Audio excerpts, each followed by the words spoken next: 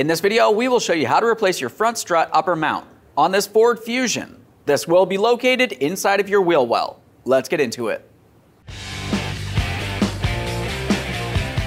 Okay friend, let's get started on our job. The first thing we have to do is safely raise and support the front of the vehicle so the wheel's off the ground. Now once you've done that, we'll continue on with removing all 5 of our 19mm lug nuts and then the wheel.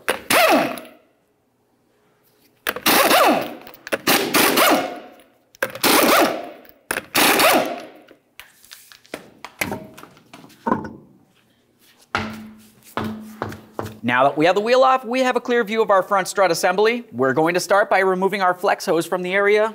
Remove your 10mm headed bolt.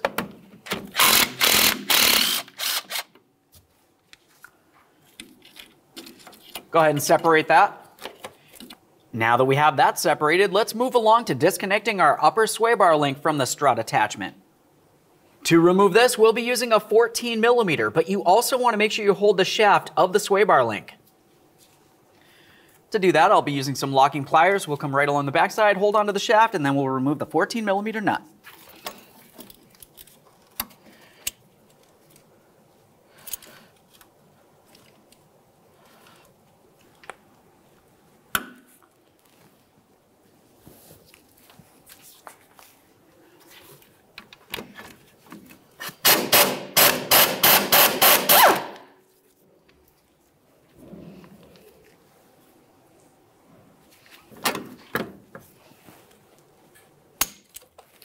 Give the sway bar link a quick inspection, set that aside. With that out of the way, let's move along to this pinch bolt. Use your 14mm and remove it.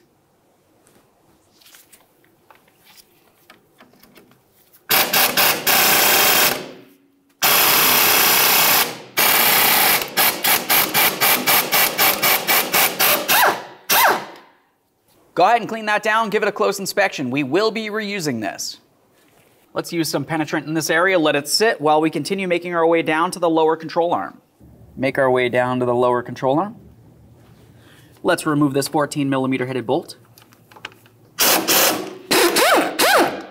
Now when you go to unscrew this, you'll find that you do have a nut on the far side that has a small hook holding it in place. At this point, we can remove this. You may have to raise or lower the control arm to get this out of position.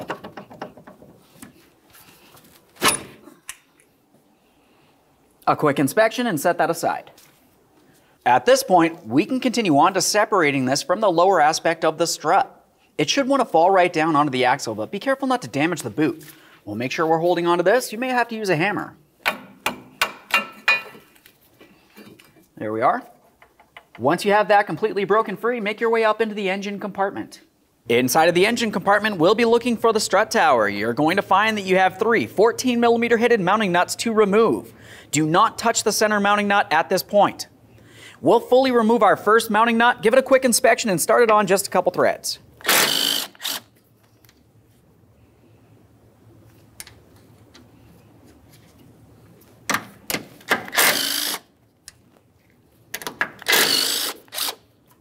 Before we fully remove that final mounting nut, take hold of the front strut. While holding onto that, you can remove the nut, and then we'll remove the strut from this area. There we are.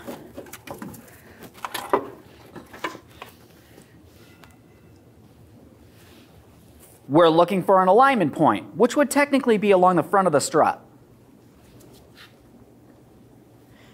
Now that I have this marked in yellow, if you were to follow this straight up along the strut, we're going to mark along the cap as well. You'll find that it does align with this area right along here. Now that we've taken note of the orientation of everything, let's continue on with compressing the coil spring. You want to be as careful as possible because this will be under a lot of pressure.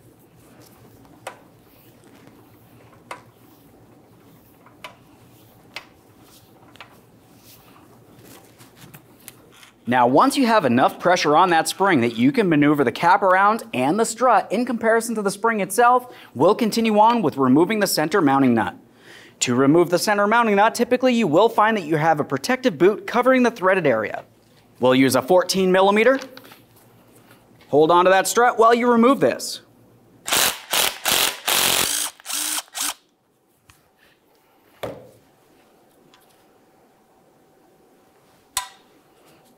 Go ahead and take hold of that cap. There it is, friend.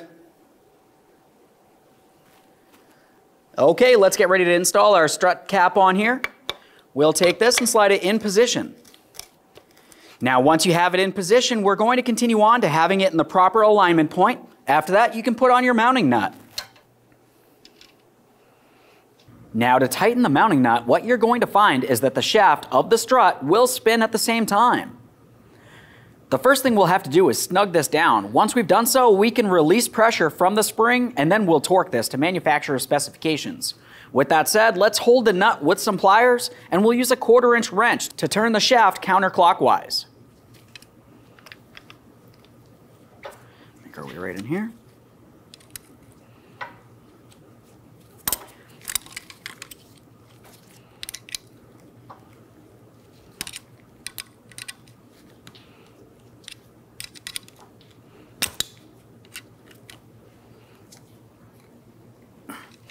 There we are. At this point, I have this bottomed out as close as possible. Let's continue on to aligning this where it needs to be. After we've done that, we'll continue on with releasing pressure so we can torque this. Pay attention along the bottom first. Turn this counterclockwise so it aligns with the bottom of the coil spring. Now we'll align the top area here. We remember that the mounting point should align with that little corresponding notch down along the bottom. Get it as close as possible. At this point, we'll release tension.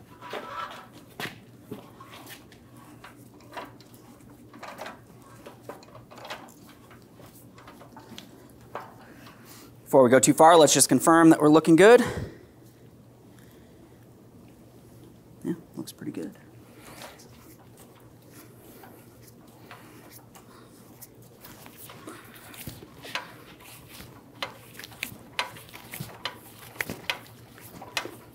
Once you have that snugged up, the next thing we'll do is torque it to 30 foot-pounds.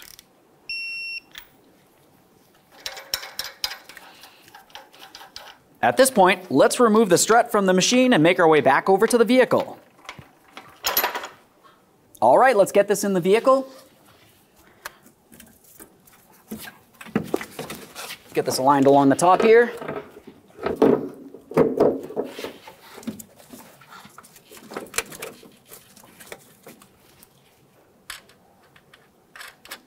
Start on all 3 of your mounting nuts.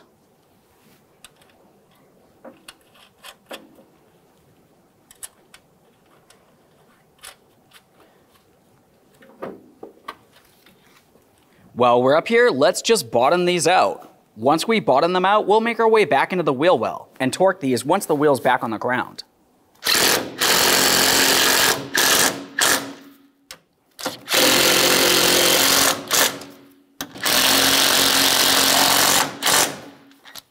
Now inside of the wheel well, we'll be paying attention to along the bottom of the front strut and this area here. You want to make sure you clean out the port where the strut will go into. Use some sandpaper or maybe even a wire brush. Go ahead and give it a quick cleaning. Once you've done that, we'll continue on with some anti-seize.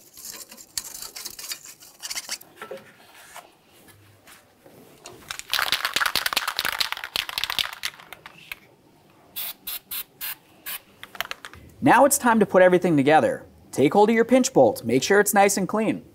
We'll take this, slide it up and in a position, paying attention to the alignment point. We want to make sure we align it with this small slot that's in this area.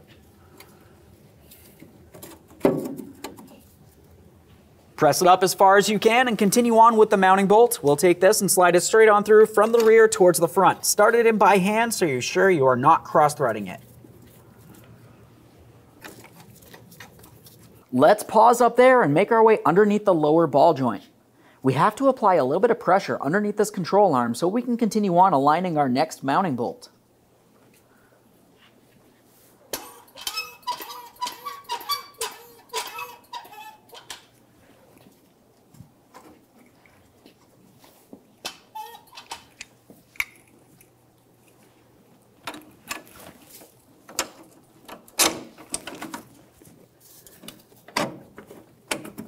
Press that through as far as you can, and then we'll continue on with the mounting nut along the backside. For this, you essentially just put it right on the bolt and then turn that bolt until it locks in. At this point, we're going to put ground force pressure underneath the ball joint so we can continue on to snugging and torquing these mounting bolts.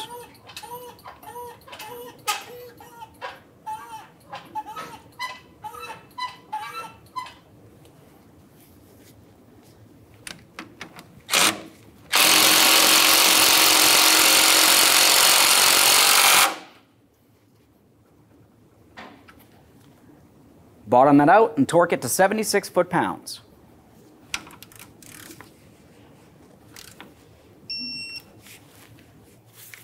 Let's make our way up here. We'll snug this and torque it to 35 foot-pounds.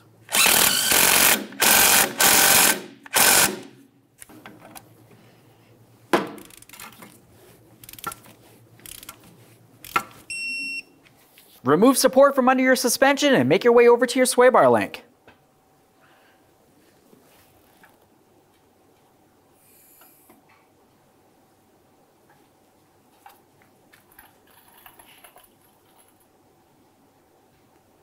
At this point, we'll be taking the sway bar link and put it in position along this area. If you find that you either need to raise or lower it, you could use a pry bar. We'll use this underneath the sway bar, and at this point, you can pivot everything as needed.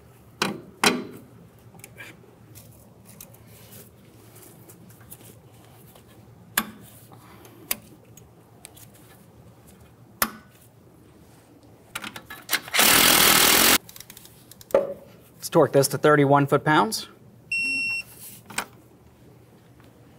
Let's make our way to our brake flex hose.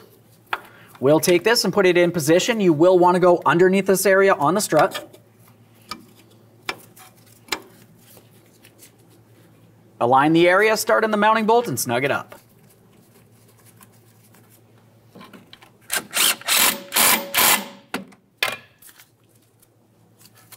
Double check to make sure it's completely secure. Let's get the wheel on here. At this point, we'll start on all of our 19mm lug nuts, bottom them out, get the wheel safely back on the ground, and then you can torque each one of these to 100 foot-pounds.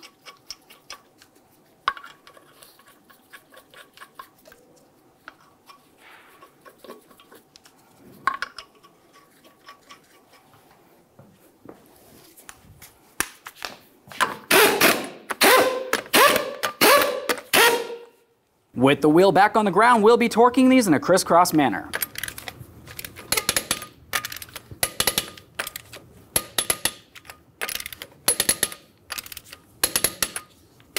Torqued. Now with the complete weight of the vehicle back down on the ground, we'll continue on with torquing each of these three 12mm mounting nuts to 22 foot-pounds.